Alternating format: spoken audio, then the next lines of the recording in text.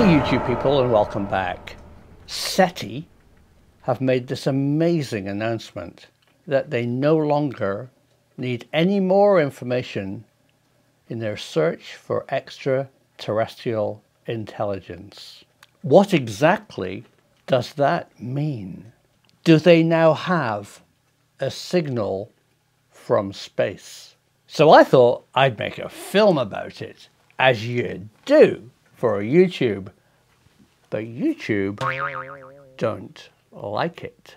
More and more of us investigators are turning away from Google and their advertising policy and going to an independent, non-censored channel. In the last few months, hundreds of people have joined me on Patreon for films that are totally independent. No adverts, no censorship, and all your comments unedited. If you value independent research, come and join me on Patreon. Hey, and welcome back, lovely people. How concerned are we about actually contacting an alien civilization? I guess it's important to document the end of the world. If anyone finds this, we really tried. Take cover!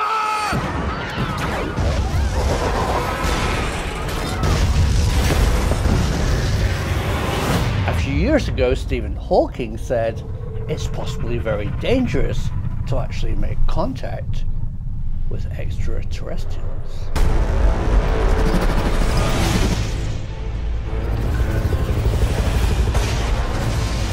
And I wonder if he had some inside knowledge into something we don't really know about. The search for ETs using radio signals began in the 60s at this place, Green Bank. The question as to whether there is intelligent life elsewhere in space has long fascinated people, but has been properly left to the science fiction writers and other non-scientific groups, simply because our technology was not capable of detecting any reasonable manifestation that could be expected from other civilized communities in space. Charles Drake came up with this equation to measure how likely it is that aliens actually even exist. And his answer? Yep, life is obviously abundant out there.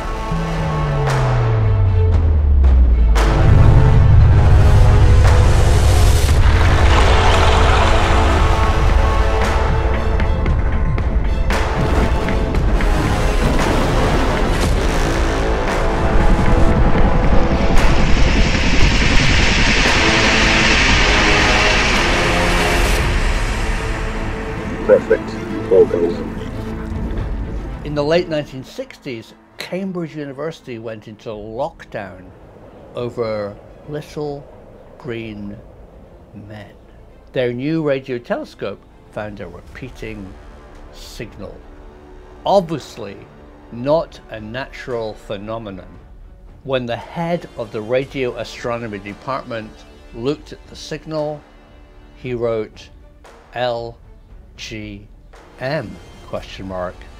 little green men? For 3 days behind locked doors, the Astronomer Royal, the head of University of Cambridge Radio Astronomy Department, considered the possibility that we had been contacted. That they had found an alien signal. Of course, it turned out to be a pulsar, and when others were found in different parts of the observable universe, it was obviously some kind of strange, natural phenomenon. Now, the people here say that if they got 3 signals as exactly spaced as that, it would be very unusual. If they got 4, it would be phenomenal. Well, they've had pulses as exactly spaced as that 24 hours of the day since November. And today we have a similar dilemma. Mysterious fast radio bursts are turning up in the data. Again, these are very unlikely to be a natural phenomenon. Are they produced by an alien civilization? Who knows?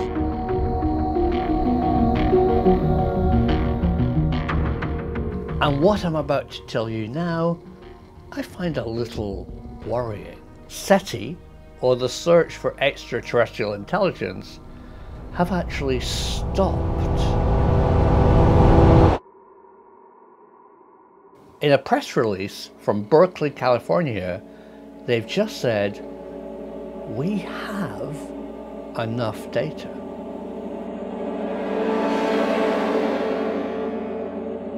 What are they trying to tell us? Actually, they're trying to tell us they found nothing. And they've changed their policy. Instead of listening out there for alien civilizations, they're now actively sending a signal from us saying, "Hi, we're here."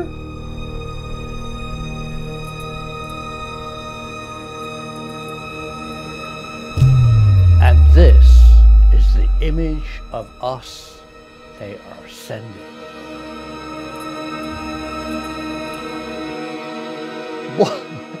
So what will aliens think of that? I certainly hope that they don't come and eat us all. Douglas Vakoch, the SETI Interstellar Message Composition Director, has asked hundreds of people what we should really be sending.